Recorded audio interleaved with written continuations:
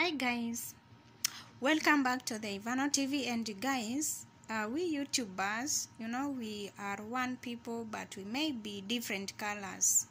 We content creators, and also we TikTokers.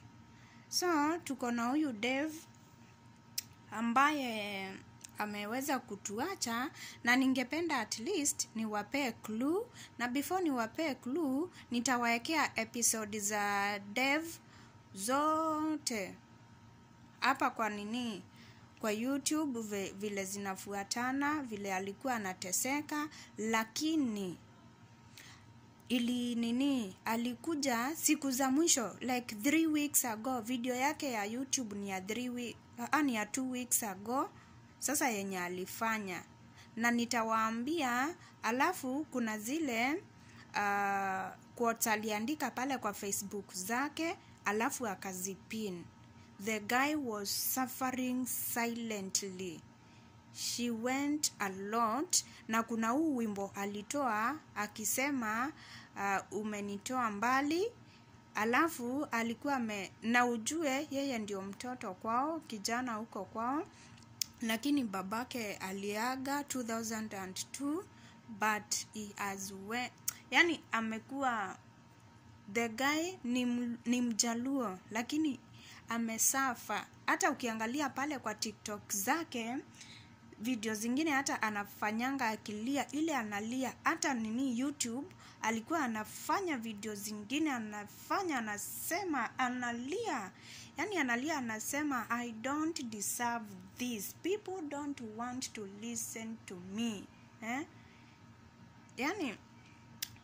Dev amesafa. Alafu alikuwa na lungs problem, alikuwa na liver problem, and na he was a storyteller. He was a storyteller. Ukienda pale kwa TikTok zake utaona video zake zote ni za kuinspire, ni za kumotivate, ni za mimi hata nilikuwa na watch video zake nasema huyu kijana kweli amepitia. Alafu ile kizungu anaongea, he was a sociologist, he was a psychologist. He was a man of people.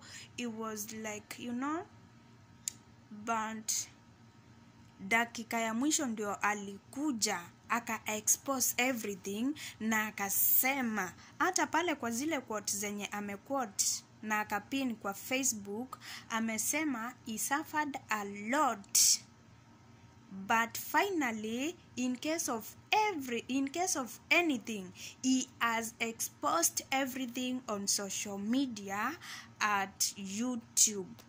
Na pale kwa YouTube ameimba hiyo wimbo ya ulinitoa mbali. Ameenda aka explain vile alikuwa neglected by the family, vile familia yake ilimtesa. Alafu kuna kazini yake, nitawaekea hizo episode zote hapa. Kuna kazini yake, mwanamke alishikwa tu na kitu akaanza kulalalala na wanaume, alimefanya abortion kadhaa kazini yake sasa, lakini zenye wanajua ni 6.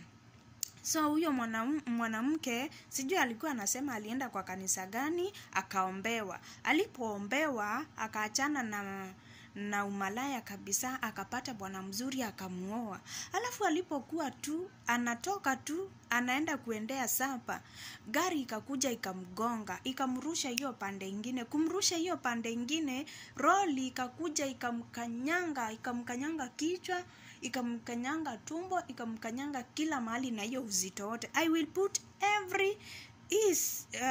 leo na kesho nitakuwa nikiweka video zake ndio muone vile. He was a man of people, a man of motivation, a man of inspirational. Unaona?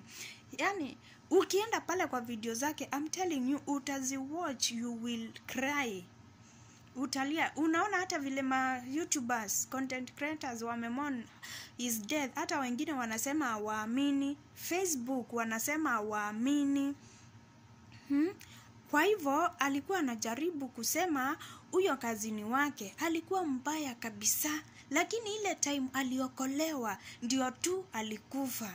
Kwa hivyo alikuwa anajaribu kuambia watu kuna maisha unaweza kuwa unapitia na Mungu akubadilishe alafu akuchukue. Juu anataka ukienda huko juu mbinguni usiende kutesekea huko, uende ukiwa tu clean. Nitawaekea video zote nitawaekea hapa muone. It's very painful guys. Huyo kijana ukiona video zake zote from the start utalia mahali ametoka. Alafu alikuwa anapenda sana kupika. Video zake mingi ni zile za kupika. Anapika keki, anapika chakula tu normal. Alafu video mingi ni zile za kumotivate watu, za kuinspire watu. Lakini video zingine ilikuwa inafika wakati anaanza kufanya video akilia na unaona akijishika hivi, anajiuliza why me, analia, anasema this is my family, my real family and I'm only son, why are they doing this to me? Analia kabisa.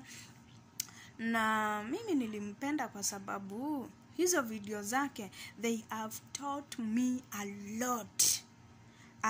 Yani he was the most loved TikToker in Kenya. Ukienda pale video zake ziko na hata na remember kuna video zingine alifanya na sijui kama mnajua Osoro Comedian, Densiki. Kuna mwingine anaitwa wenye sasa walituwezesha tukajua kwamba Dev is no more. Na guy, Mungu ailaze roho yake mahali pema peponi. Yani huyo kijana Dev alikuwa kila saa he was very happy. Yani hata ungejua kama ako na stress. Lakini video yake ya mwisho ndio alikuja akasema nitawaekea hiyo video. Alisema kuna watu hapa kwa social media wanakuja tu kufuata maisha yetu, waone tu maisha yetu vile inaendelea, ndio watufanyie kitu mbaya. Na alilia, hiyo video alifanya akilia. Akasema we YouTubers, sijui alisema we YouTubers, ile nini zote tunaendanga, we sacrifice a lot, tunawaletea some episode here, lakini wengi wenu wanataka maisha yetu sijui yaende murama, wengi wenu hawatutakii mazuri. Unapata mtu kama mimi, hata familia yangu hainitaki, I have gone a lot.